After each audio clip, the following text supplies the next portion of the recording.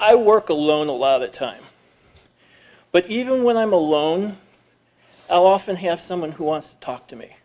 Sometimes it's people that I'm working for, and sometimes it's people where I'm working in their house. But a lot of times we'll go through sports, and sometimes we'll even get into the Bible. I try to avoid that because I don't really have the attention span when I'm working to be able to focus my thoughts there. But recently I had someone that said, how can you believe what's in the Bible? It contradicts itself. And the guy I was talking to went to two verses in particular that said, it's obvious right here. In an obvious way, it contradicts itself. And these two verses in Proverbs are right next to each other. And they make no sense because they contradict each other. And once I realized what he was talking about, I went, no, that's not really true. But first, let's turn to Proverbs 26.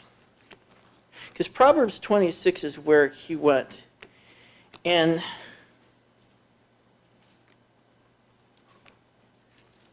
Proverbs 26, 4 and 5. We'll show how they don't contradict each other and how if we keep them in our minds, their lesson helps in our everyday lives. This is a thoughts that we probably should keep topmost in our minds, especially when someone's trying to start an argument with us. Proverbs 26, 4. Do not answer a fool according to his folly, lest you be like him. And verse 5. Answer a fool according to his folly, lest he be wise in his own eyes.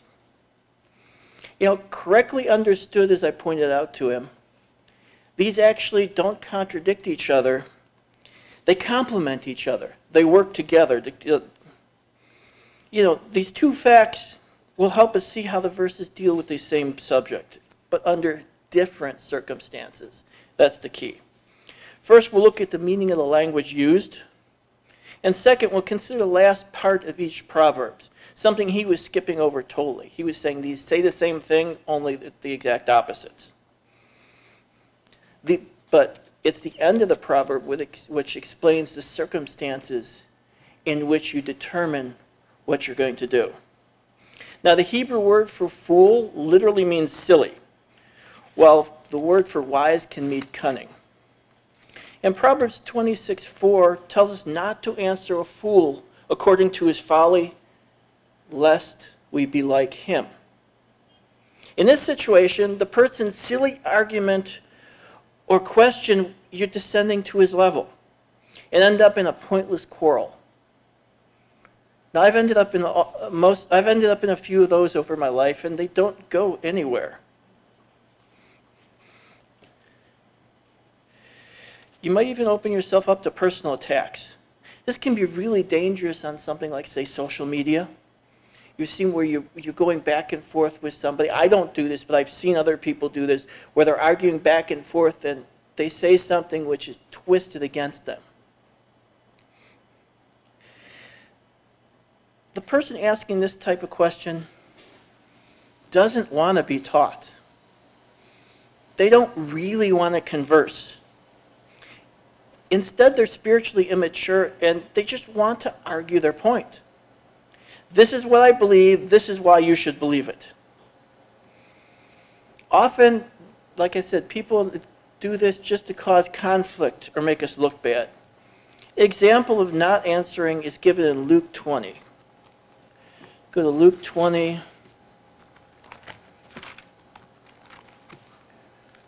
Starting in verse 1.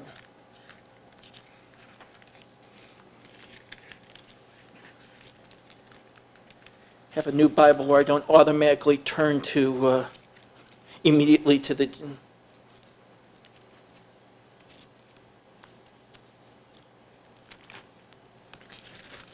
Too many notes in it, so... The Pharisees in this account were not seeking to learn anything from Jesus, who's talking here. They were trying to get him to say something they could twist and use against him. Happens on one of those days, he taught the people in the temple and preached the gospel. that the chief priests and scribes, together with the elders, confronted him and spoke to him, saying, "Tell us by what authority you are doing these things, or who gave you this authority?" What did Jesus do? He answered and said to them, "I will ask you one thing, and answer me. The baptism of John, was it from heaven or from men?" And they reasoned with themselves, saying, "If we say from heaven, he will say, 'Well, why did you not believe him?' But if we say from men, all the people will stone us, for they are persuaded that John was a prophet." So they answered, they did not know where it was from. And Jesus said, "Neither will I tell you by what authority I do these things." Now, rather than answering their question, Jesus asked them a different question. Looking at the context, we see the brilliance of the response. For they could not answer without condemning themselves, and that was what they were trying to do to him.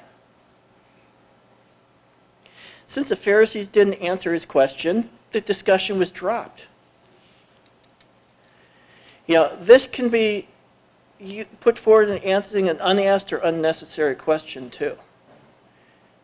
Somebody is coming to. I remember Mr. Fay. He used to read to us back when he was answering questions for people who had written or called in.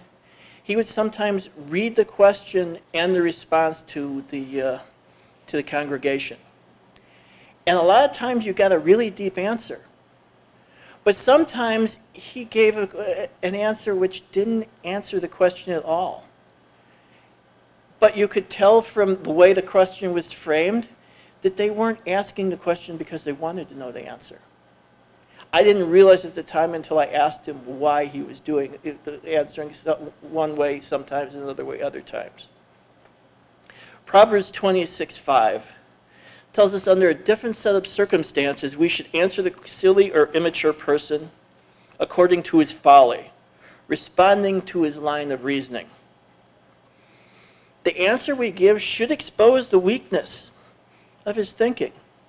He needs to be challenged, that thinking, for the person's sake, lest he be wise in his own eyes. In other words, lest he think of himself so cunning, his reasoning is sound. We can turn to 2 Corinthians 11. This point is illustrated by Paul in 2 Corinthians 11, verse 16.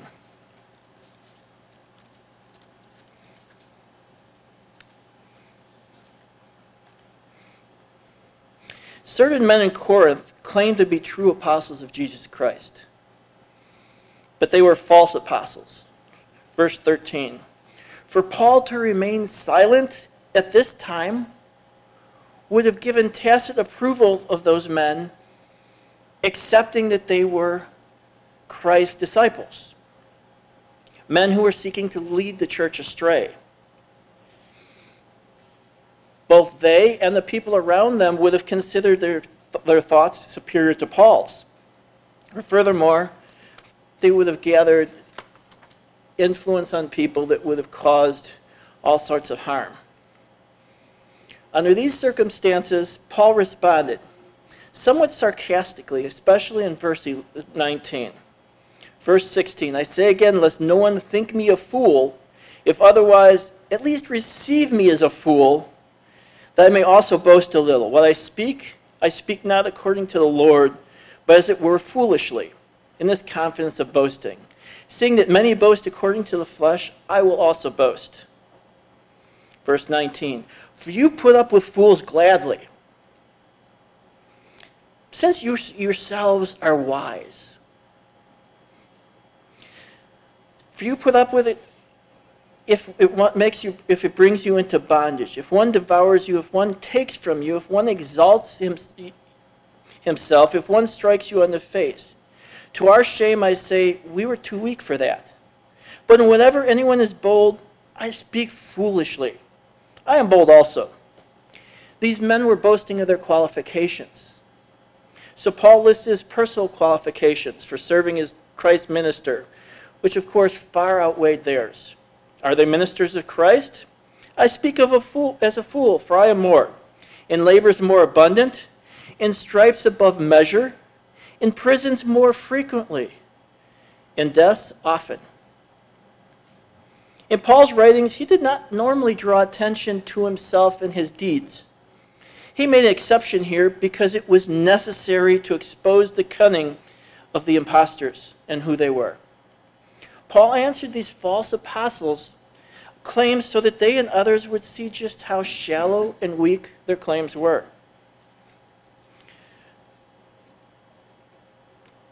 How do we determine?